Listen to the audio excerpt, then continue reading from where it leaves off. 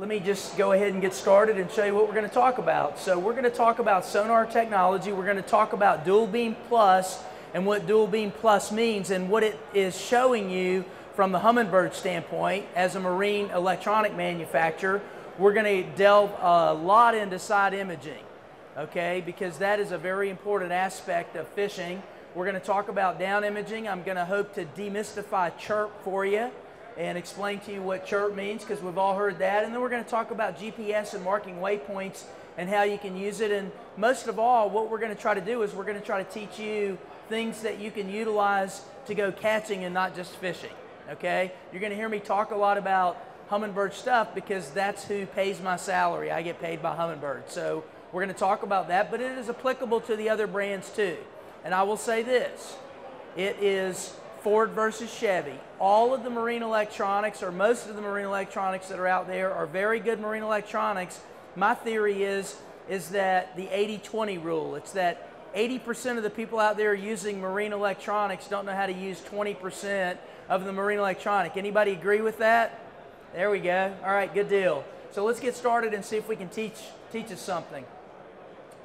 Let me say this. First of all, Humminbird is the only marine electronic manufacturer that builds and assembles our products in the USA. I don't know if you knew that or not, but we build them in Eufaula, Alabama. I will say that they're built from transistors and diodes and all those things, including screens, that do come from Asia, because we don't build that stuff in the United States anymore. And there's some of it built. I shouldn't say we don't build any of it, but most of it is not. Most of it is built overseas. We bring it over. We do all the assembly in Eufaula. We have an engineering office in Alpharetta, which is what I work out of. We have about 50 engineers that work every day to do some aspect of building these marine electronics so that we can effectively catch fish. The first thing that I want to talk to you about is what you're seeing below your boat. How many of you are running Humminbird? How many of you are running somebody else's equipment? All right. How many of you have side imaging on your equipment? Okay. Of you that have side imaging, do you use it? All right. I'm going to show you reasons why to use it, because it's incredible. I can tell you that day before yesterday, I was fishing in Lake Lanier, which is just north of Atlanta. It's a 38,000 acre impoundment. It has the same striped bass in it that we catch up here. I fish all over the country. I fish up here a lot because I'm a striped bass guy. I started the striped bass tour for FLW, and I target striped bass. I target them all over the country. I was just telling Joey back there with the camera that one of the best places to catch striped bass inland in the entire United States is out of Knoxville, Tennessee. I will go there in a couple of weeks and we'll catch a number of 40 to 50 pounders. They're in the river, they're in 6 or 8 feet of water, and it is insane. So that striped bass is my first love. But let's talk about what you're seeing below the boat. Okay, so most marine electronics out of their transducer, what they're doing is they are doing multiple frequencies, depending on what you have. Most 2D or regular sonar frequencies are 83 or 200 kilohertz, okay? If you are utilizing a saltwater transducer, you will probably have a 50 kilohertz a transducer. So you'll have 250 or 283. 200 kilohertz is going to typically be doing a 20-degree cone angle. It's like an upside down ice cream cone. 83 is going to be doing a 60-degree cone angle, and 50-degree, it depends on what transducer it is as to what cone angle you might be doing. It could be 11-degree, okay? So here's the difference, and here's the rule of thumb of the angle of the dangle. On 200 kilohertz, so at a 20-degree, what you're seeing is a third of the distance to the bottom at the bottom in terms of real estate. So to put that into perspective, this room, the ceiling in this room, I don't know exactly what it is, but let's say it's 30 feet deep. 30 feet deep means that you're going to be seeing 10 feet of real estate at the bottom. On a 60-degree, that means you're going to be seeing 30 feet at the bottom, because you're going to be seeing equal to the depth of water that you're fishing in on that particular frequency. All right? And then on down imaging, it depends on which frequency you're listening to or looking at. You have 455 and you have 800. On 800, on my gear, you're going to be looking at 45 degrees, and on 455, you're going to be looking at 86 degree. But it's not a cone angle, it's just a little bitty slice. So that's what this is putting into perspective for you. This cone that you see at the middle right here would actually be your 200 kilohertz. This cone that you see right here would be your 83 kilohertz. And then what you're seeing here is this thin slice that would be your down imaging. And then what you're seeing over here is going to be your side imaging. So when I get into this, you're going to see what I'm talking about as we get more into it. We have something called Dual Beam Plus. And what Dual Beam Plus does is it takes the combination of the 20 degree and the 60 degree, and it actually has the put those onto your screen simultaneously. And what that does for you is it gives you a great deal of bottom coverage, but it also allows that narrower beam to see down into those crevices and cracks, creek channels, limestone, whatever it happens to be, and it allows you to see those fish that you might not otherwise see because it's spanning across that greater area on the bottom. And this is just kind of depicting what it is that it's giving you the ability to see. On the signal that's coming out of the transducer, remember I told you it's that upside down ice cream cone? This is what it looks like at the bottom. And it's going to be the strongest in the middle, and as you get out to the edges, it's going to become a weaker signal. So almost all marine electronics manufacturers measure that in plus or minus 10 dB. That's some kind of an engineering term. I'm not an engineer, I'm a fish head. I like to go catch fish. But I do know that that's the way that they measure that. They measure that in plus or minus 10 dB because it is a sound wave that's being sent through water. All right? So I can tell a number of things by utilizing the Dual Beam Plus technology. If I just look at this particular screen snapshot right here, then I can tell that this is the creek channel, not just because it drops off, but I can tell because what's happening right here, you can see that the red beam is very narrow, and that's because of the muck and mud that washes into those low areas, and it's absorbing that sound that's coming out of that sonar transducer. Consequently, it doesn't have a lot of reflectivity like this over here. If I were on higher ground and there was, solid footing from where there was not a river there before, or where there was all the soft dirt had washed off before the tides came in, if this was a tidal area or whatever it happened to be, basically it's going to have a lot of reflectivity because it has rocks and hard ground. It's not that muck that washes off into those low-lying areas. Whoops. This is giving you an example of what it would look like if you were looking at each beam individually. So this is a tree. I know we don't have trees in salt water and standing water, but we do have other structure. And this is what that tree would look like between the two beams. This is 200 kilohertz, and because the beam is narrower, it actually has the ability to give me a better view of what that is below the boat. On the 83 kilohertz, it's not going to give it to me better, but it's actually going to show a better arch because of the amount of real estate that it's looking at. These are some advantages that you have from utilizing the two on max mode and clear mode. We have a clear mode and a max mode, and you can pick that. Max mode is going to show you everything in the water. Clear mode is going to get rid of some of that stuff. It's basically a filter, all right? So what happens is, whether it's the ocean or whether you're fishing in fresh water, is that debris either washes off the bank, it blows out of a tree, it hits the water. When it first hits the water, that debris is going to be positively buoyant. So it's going to stay up at the surface. As it starts to become waterlogged, it becomes neutrally buoyant, and then it becomes negatively buoyant, meaning that it's sinking down through the water column itself. If you're moving in your boat and you have your sonar on, as you go over the top of that piece of a tree or that piece of leaf or whatever it is that's in the water column, it's going to reflect that sound back to you, and it's going to show up as stuff that's up in the water column. You know how you see that stuff all over your screen sometimes and you're going, what is that? That's exactly what it is. It's that debris that's washed off into the water, and you're seeing it on there and you think that it might be a fish. It's going to look like an arch a lot of times, and the reason why it looks like an arch is because if I go back to this, remember the signal is weaker out here. Remember, it's an upside down ice cream cone. You think about this. If my hand were stuck out in the water and I passed over it with the sonar, it is a farther distance from here to here than it is from here to here. See how much longer that line is? So as I'm moving across there, and it first picks up my hand, it picks up my hand on the leading edge of that cone.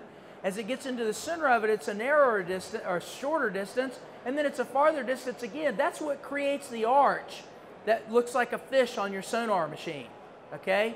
Is the distance that it has on the leading edge and the trailing edge versus right over the top of that object or in the center of the strongest field of that sound wave coming out. And it has nothing to do with the way that that fish is oriented to the sonar or your vessel. Absolutely zero to do with it. It just has to do with that principle right there. Here's some examples of switch fire. These things in the water right here, these are probably not fish. They could be a very small fish.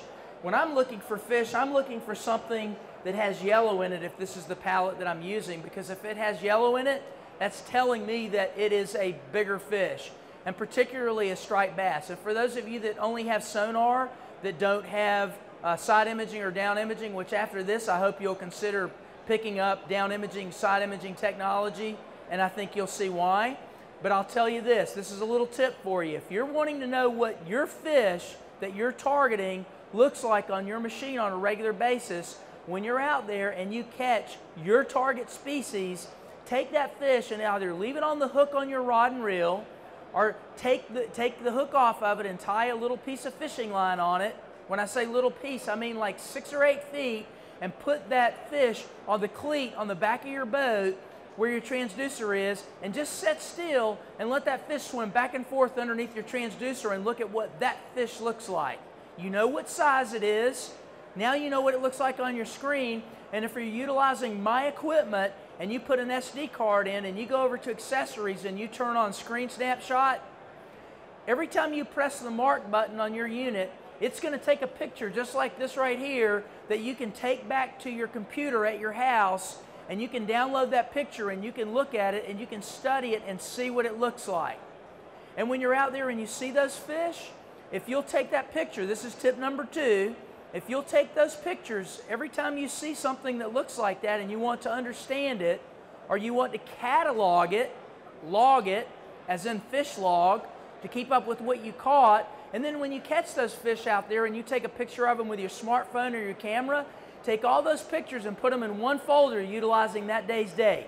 Next year when you start to go out fishing and you come back and you look at this screen snapshot and you see where you were, you see what the depth was, if you have your temp up, you see what the temperature is, you know what the date is, you see what kind of fish you caught that day. If you take screen snapshots that have your map up, it'll have the map on there. Basically what you're doing is you're creating a log of pictures that when you start to go next year, you can go look at those water temperatures, time of day, what kind of fish you caught, where you caught it, and all that kind of stuff. And you can look at it as a snapshot, and you can look at a 2 or 3 week period. When you get out there, that's a great way to be able to cut to the chase and narrow down where you're fishing. All right? So on with it. This right here, utilizing a switch fire, is actually on the 83 kilohertz side because it's looking at such a broad view. And what this right here is a 3/4 ounce Flex-It spoon, which is a very small spoon, and I'm just jigging it up and down underneath the boat. And I can see the spoon going up and down, and then I can see the fish coming up to look at my spoon, and hopefully to bite my spoon so that I can catch a fish. I'm going to go right into side imaging now because this, as I started out at the beginning, is one of the most important things that you can utilize. In Atlanta, 3 days ago when I was going out fishing, I wanted to catch some big gizzard shad and I wanted to catch blueback herring. Yes, we have blueback herring in most of the lakes. You would be amazed. And most of these blueback herring this time of the year are this big. They're awesome baits. I wanted to catch bait, and if I'm going over with my 2D sonar and I'm looking for bait, how many of you catch bait? Do any of you throw a cast net, or do you all use snatch hooks?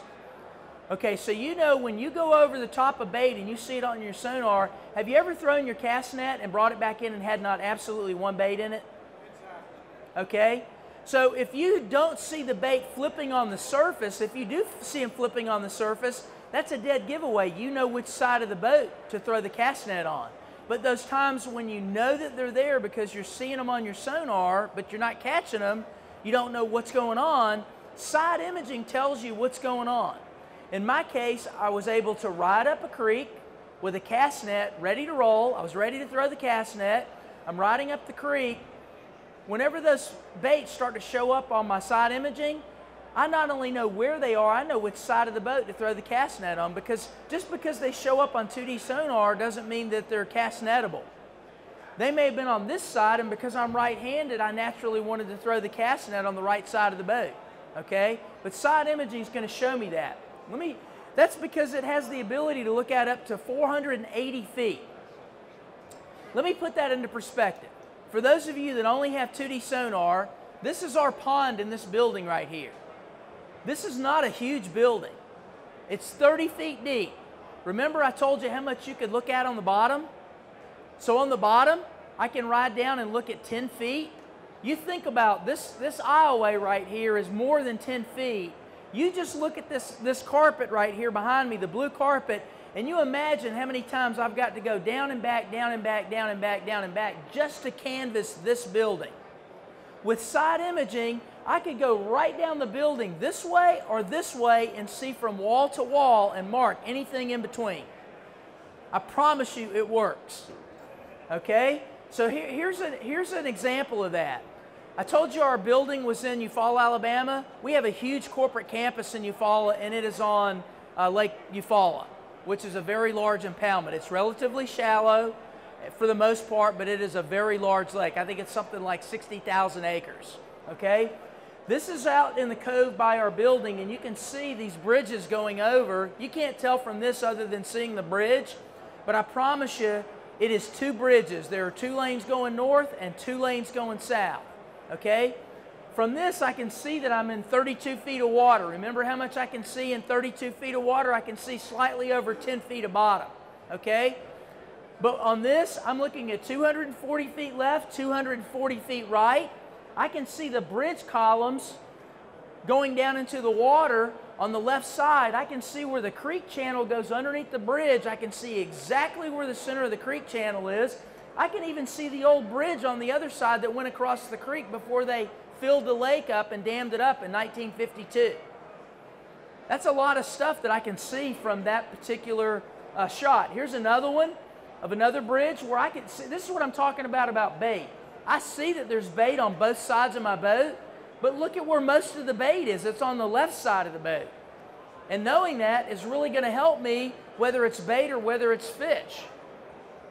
Here's another example. This is from a couple of weeks ago. Look at all the fish out to the right side. Look at my regular 2D sonar. For those of you that only have 2D sonar, I only see bait on there. Do you see any fish on there? That looks like a fish right there, but the rest of that is all bait. But look at side imaging. I see a whole school of striped bass right here out to the side of the boat. You see how far they are from my boat? They're 2 boat lengths from my boat, and I can see them on side imaging. You starting to believe in side imaging now? It really does work, I promise you. It is not a smoke and mirrors. It is a real recreational fishing technology that is affordable. I can see the grass. I'm in 8 feet of water. I would only be looking at a little bit of bottom in 8 feet of water, less than 3 feet, okay? But I can see the grass out to the side of the boat 60 feet. Can I see fish? I can see fish. Because that beam is so narrow, it's only this thick. It's like a fan going like this, but it's only this thick. It's lopped off. It's not an upside down ice cream cone. If a fish is facing the side of my boat like this, I'm not going to see it. If the fish is parallel to the side of my boat, I'm going to see it, just like you can see all these fish on both sides of my boat. And I can see the shadows from the fish. That gives me some indication as to how high off the bottom those fish are. I can't tell exactly, but I have a pretty good idea that they're up off the bottom. This was like 3 weeks ago. Any of you freshwater fish? Do you ever go catch crappie? Great to eat. It's a great, I call them tacos actually. So I was going out and I was looking for tacos. And what I did was, remember, all of your screens only have a certain number of pixels. If I'm looking at my Onyx has 1024 by 768. So I got 768 pixels this way, and I got 1024 pixels this way. if I'm trying to look at both sides of side imaging and I'm trying to share the screen with down imaging just like I'm doing here, how big does something have to be to show up? How many pixels is it? How do I get it bigger to where I can see it? For those of you that have side imaging, you can go and just look at one side. I can look at right side or left side. In this particular case, I'm looking at right side. So this time of the year, before these fish start to spawn, they pre-spawn, they get themselves underneath docks and they're hiding in the shade as they're getting ready to spawn before they move up into the real shallow sticks where it's only 2 or 3 or 4 feet deep, and they nest and spawn.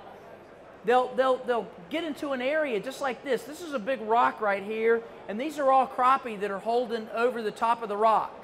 And I could ride down the slips of a dock, and it could be a dock that's longer than the building is this way, and I can turn my side imaging on and just look at the side the dock's on and slowly ride down with my boat almost touching the dock as I go by, and I can determine which one of those slips those fish are in. Without side imaging, I can go there and shoot my jig up into the dock or cast.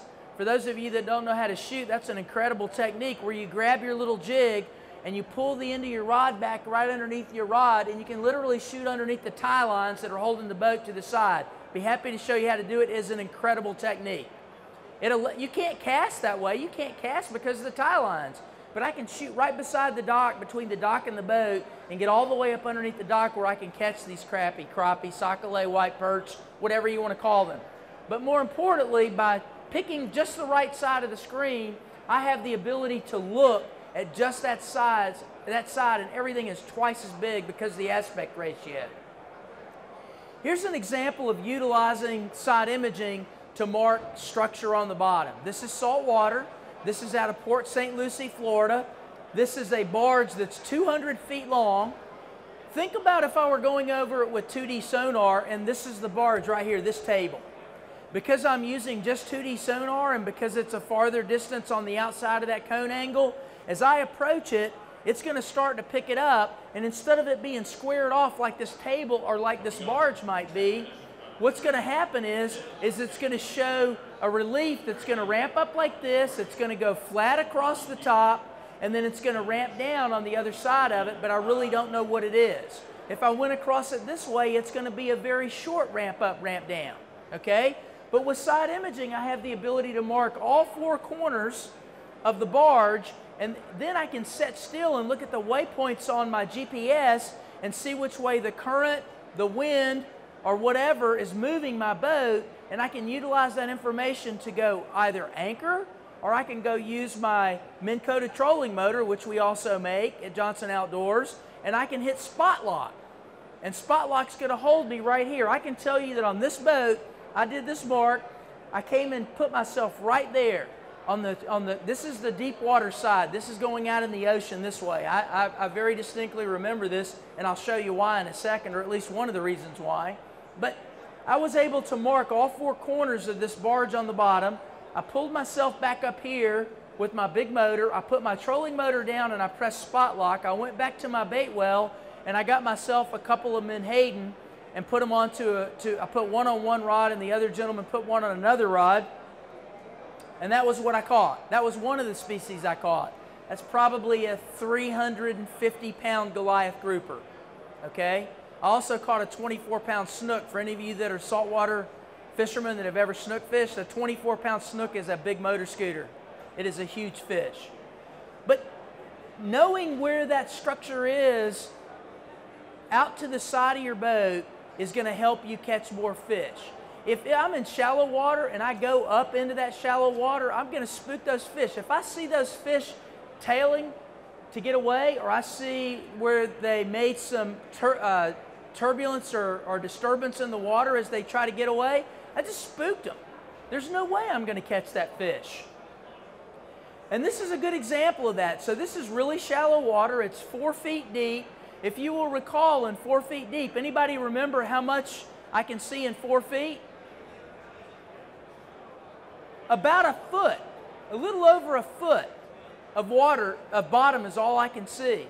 But look at what I'm looking at here. I'm looking at 75 feet right, 75 feet left, and these are bluegill beds. And I don't know if you can see them or not, but these little white dots on here are the actual bluegill in the beds. So every one of those white spots that you see in those beds are bluegill. Now remember what I told you about picking one side and being able to see it better?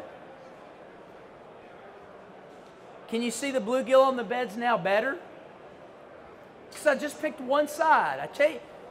I'm on 63 feet, but I can actually see those better in the beds now than I could see before.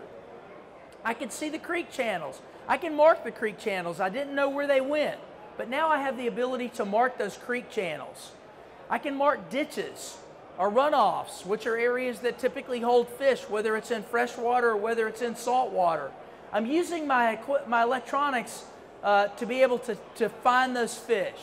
I don't know if any of you have ever fished in Connecticut, but let me give you a scenario that would be very similar to what you're fishing out here at Sandy Hook or wherever you're fishing for striped bass. So one of the things that happens up here, at least that I've done up here, is I'm fishing in a race. What creates a race? The thing that creates a race is a point that's going out that has boulders and rocks on it that don't wash away. So when the tide's coming in, it's all going one way. When the tide's going out, it's going a different way. So what do we do up here? We catch porgies, or we catch pogies or menhaden, whatever you want to call them. And I know those are two different species. Porgy is one species. Pogies or menhaden are the same species, all right? So I'm going and I'm catching my bait that I'm going to live bait fish with. So what I do is I go to where this race is. Race is going out from the point. This one right here, if you're familiar with Connecticut, the guys from J&B Tackle, this is right in front of Kyle's house. This is called Black Point. Big boulders there. What I do is I go in with my porgies or my pogies. I maybe start out really close to shore early in the morning. The tide's going this way. I run into the tide, or I go around the point, get on the other side. I drop my bait all the way down to the bottom. I start out where I'm in maybe 35 or 40 feet of water. The boat starts to move. I start taking line up and making sure that I'm keeping touch with the bottom as it gets shallower and shallower. I try to get a bite. I get over the other side. I drop it back down for a couple of drops down. I pull it in. I rinse and repeat. I go back around the point. I look at where my track was on my GPS. I move myself out 25, 30, 40, 50 feet or whatever. I rinse and repeat, and I continue to do that. When I get a bite, I go back and try to start at the same spot that I just was fishing from where I got the bite. What I do not know is I do not know where this boulder is and this boulder is and this boulder is that have the highest propensity to hold those big cow stripers behind them, because I never used side imaging and marked those boulders so I knew where they were with a waypoint. All right? Doing this and utilizing side imaging, and even doing just one side. Remember I told you about one side? I could have just picked the one side and rode all the way down the side of this race to where I got into deeper water and marked those boulders. What I also know is that as the tide level continues to pick up pace, you know, when the tide first turns, it starts out and it's moving real slow. And as I get closer to the top or the bottom of the tide, it's moving faster, right? Whether it's going out or it's going in, it's moving faster. Well, you think about this. If it's coming in and I'm trying to effectively fish this, the closer I get to the higher tide, the faster the tide goes, right? So the faster the tide goes, you think about this. As the water's coming down the bay and it hits this point, what does it do? It follows the path of least resistance. The path of least resistance is going to the deeper side of the point or the race. So now I can't do if I did a float, a drift, and I floated straight here, when I move back up, I promise you I'm not going to do exactly the same float. Because what's going to happen is that as that tide picks up, it starts to follow that path of least resistance, and it continues to curl or hook out toward the deeper part of that point going out of that race. So what I have learned to do from being a freshwater fisherman and adapting this into saltwater is utilizing a trolling motor. And what I do is I call it controlled slip drift. So what I do is I'll go up, I'll go by and I'll mark these boulders. Once I mark them, I have them on there forever. I go up and I utilize my trolling motor, and I put my trolling motor down, and I use my trolling motor to guide my boat somewhat as I start to go back, and also to slow it down, because when I get closer to high tide and that boat is going at 4 miles an hour, that is hauling tail to be able to find the bottom. I may have to put 8 or 10 ounces or more weight on there just to be able to get it down to the bottom for a split second. When the tide gets really strong, those rocks right there are the ones that are going to almost always hold that big fish. He's going to sit behind that tide. The big fat fish are lazy. They sit down there and just hold themselves there, and they're just kind of watching for something to come by that rock so they can go up and ambush it, right? That's how I'm utilizing side imaging, and that's how I'm utilizing my trolling motor. Now let's talk a little bit about down imaging. What down imaging gives me the ability to do that 2D sonar doesn't, because it works like an MRI machine, it's that little bitty narrow band. Remember I told you it's only this thick? It has the ability to give me incredible detail. This is a tree that's on the bottom, and I can see every single limb in it. You see that same kind of stuff in saltwater, it's just that you don't have very many trees. Unless there's a hurricane that comes or something like that. Then you maybe have some trees out there that are structure, and you want to see where they are and how they're lying on the bottom. Incredible detail. This is actually a shooting blind, and if you see over here, you can see how deep it is. A shooting blind is this little box that's maybe 5 by 5 or 6 by 6 that has shooting windows in it, that has a tin roof on it, that before this lake was impounded, this is something that a guy was hunting out of, no doubt. It's by a creek over here, but I can see that it has a tin roof on it because of the reflectivity of the sound wave coming back off of it. You would never see anything like that on 2D sonar. It's impossible for it to give you that kind of detail. Here's another example. This is in Lake Lanier before they filled up Lake Lanier in 1957. There was a bridge that went over the Chattahoochee, which was the main river that feeds into that as a tributary. And I can see the guardrail on the ramp going up to the bridge. I can see all the steel structure of the bridge, and it's 120 feet underneath. So if you're going out to the lumps or you're going somewhere out there to fish, so long as you're in less than, depending on what size you're looking for, maybe 150 feet of water, this stuff works incredibly well.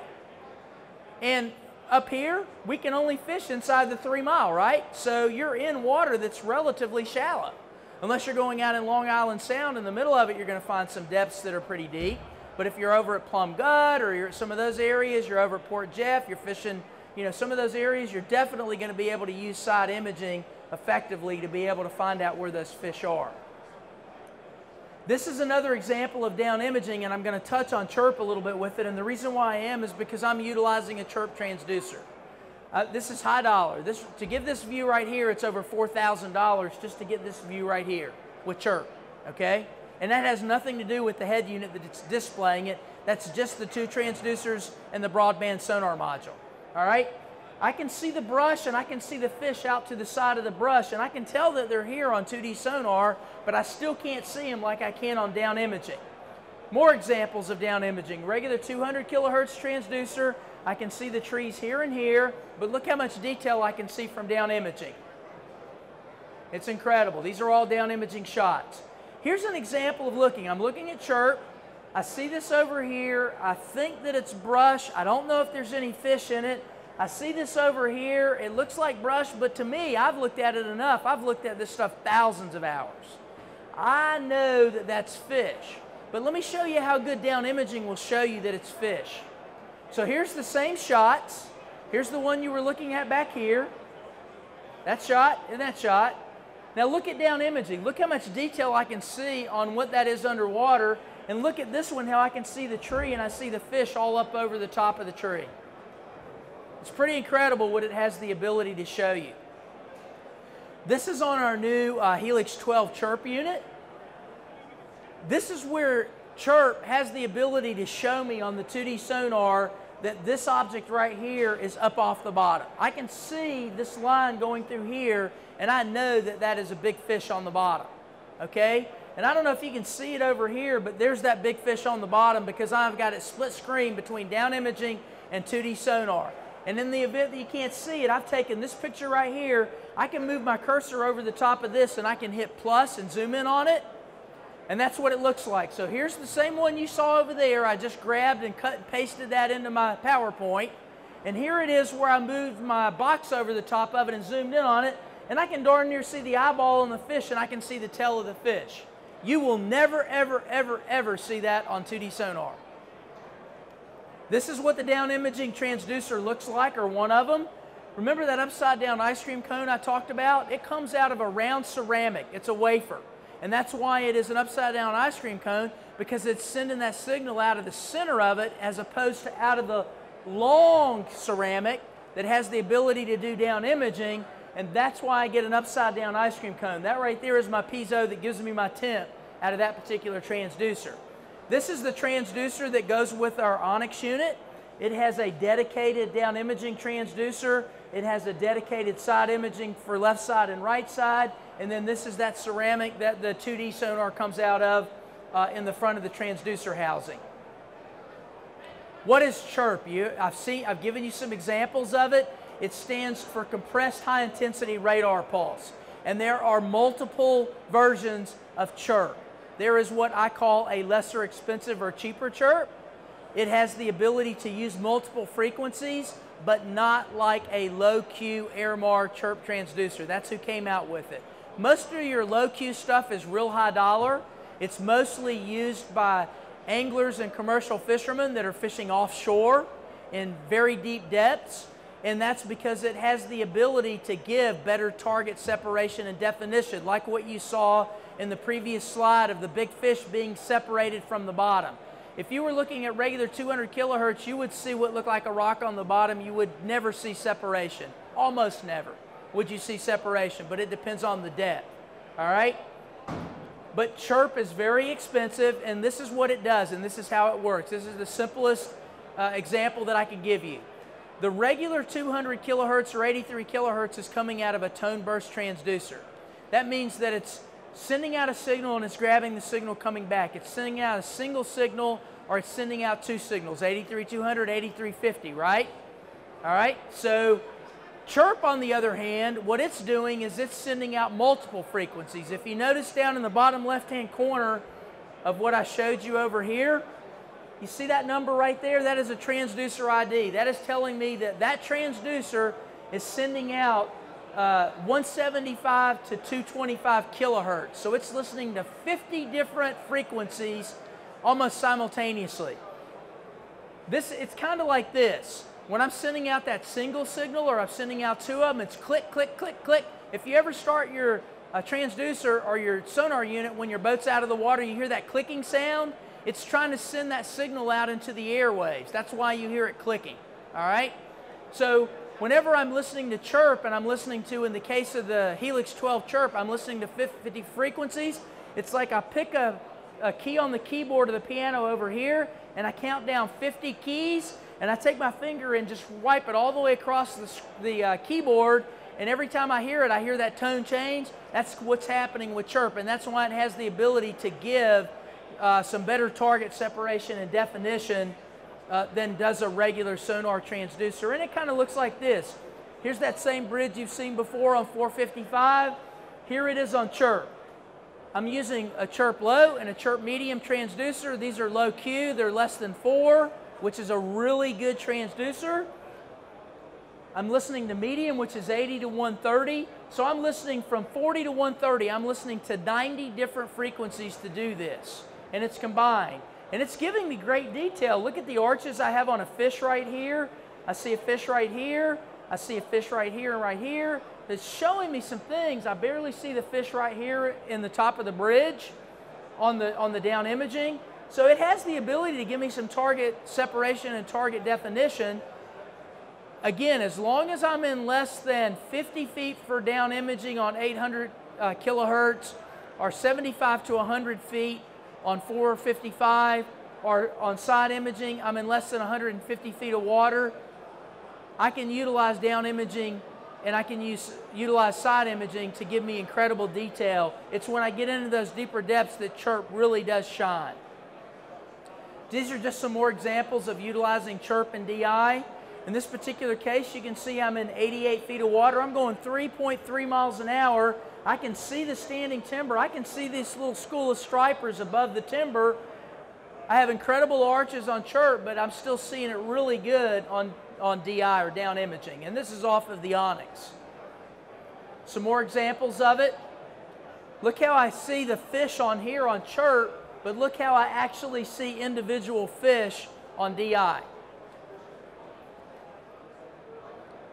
Those of you that are fishing freshwater, we do have something up here called Lake Master. It is our answer to charting. I'm going to show you something that you could do on some of the units without even having a Lake Master chart. We do not have any salt water for Lake Master.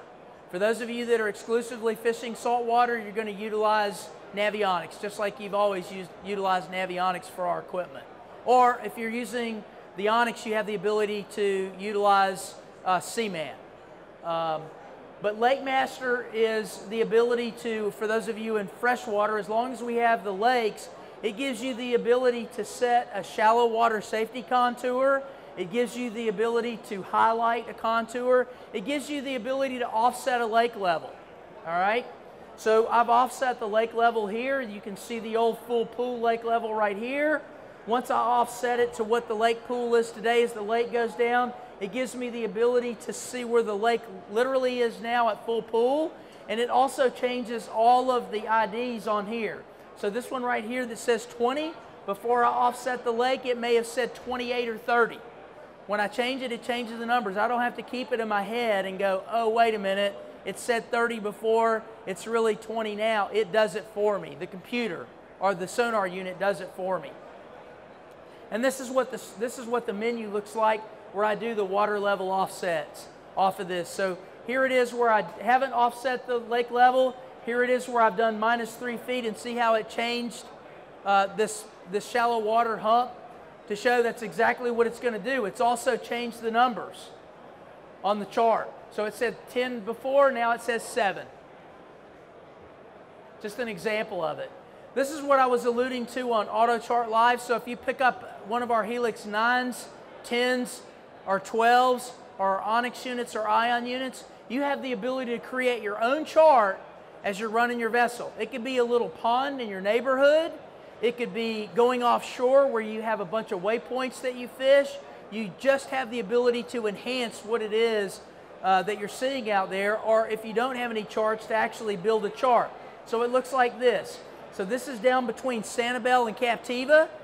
This is the Navionics chart over here, and this is where I actually ran and created a chart. It doesn't have depth labels on it because at the time I made this slide, we didn't actually have the ability to put depth labels. With the software that we came out with last week, you now have the ability to create depth labels. It'll put the numbers on here and not just the colors.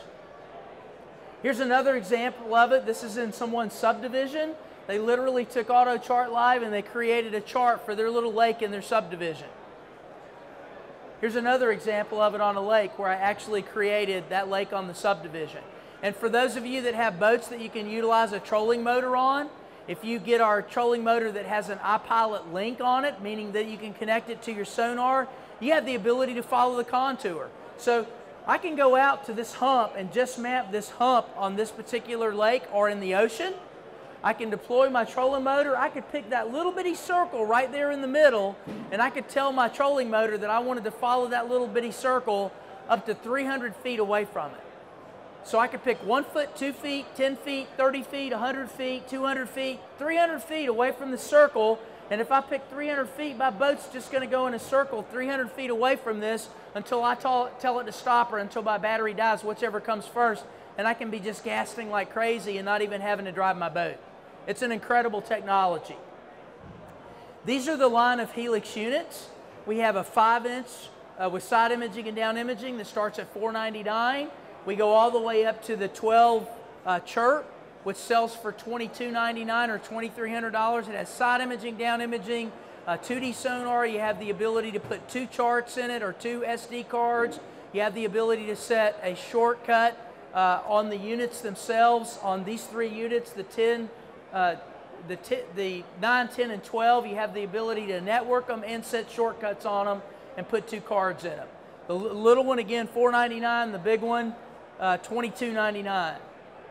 This is what the console of my boat looks like.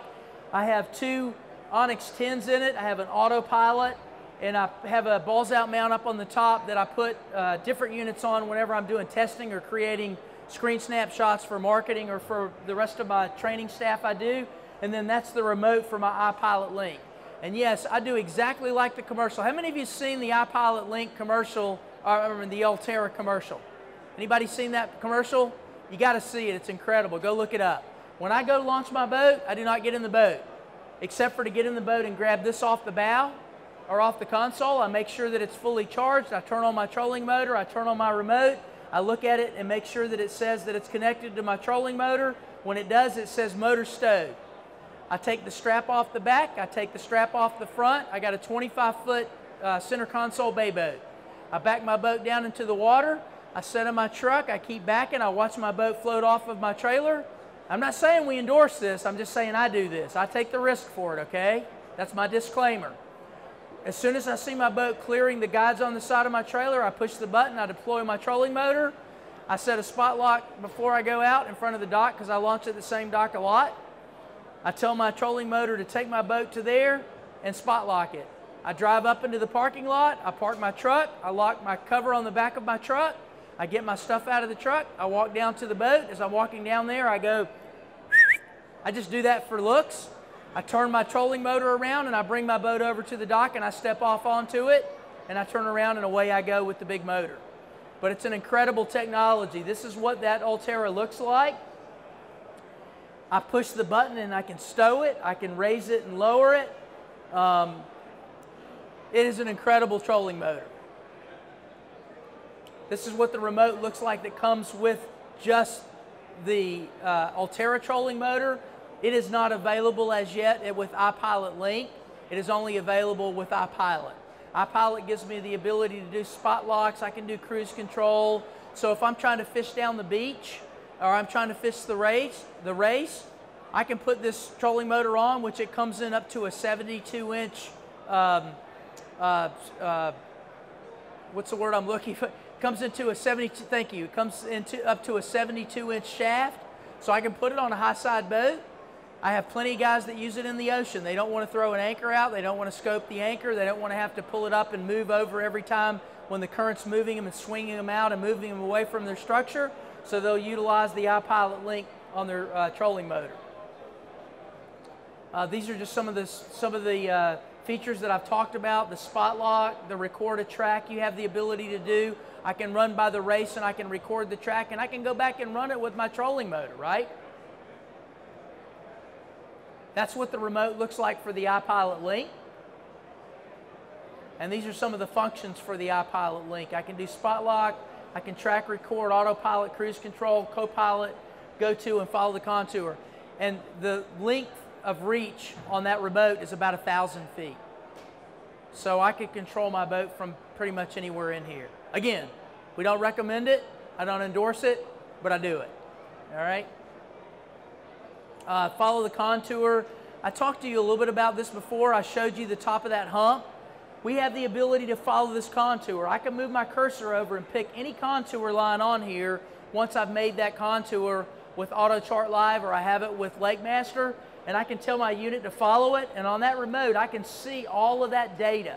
I can see what my speed over ground is, what my prop speed is, I can see what my bearing is, I can see all that information sent from my head unit to this remotely via a Bluetooth connectivity. This is what that contour offset looks like that I was mentioning to you earlier. I can offset that contour by plus or minus 300 feet. I can go 300 feet inside of the contour or 300 feet outside of the contour and follow that contour, so I can just lay my remote down or hang it on my neck and all I got to do is fish.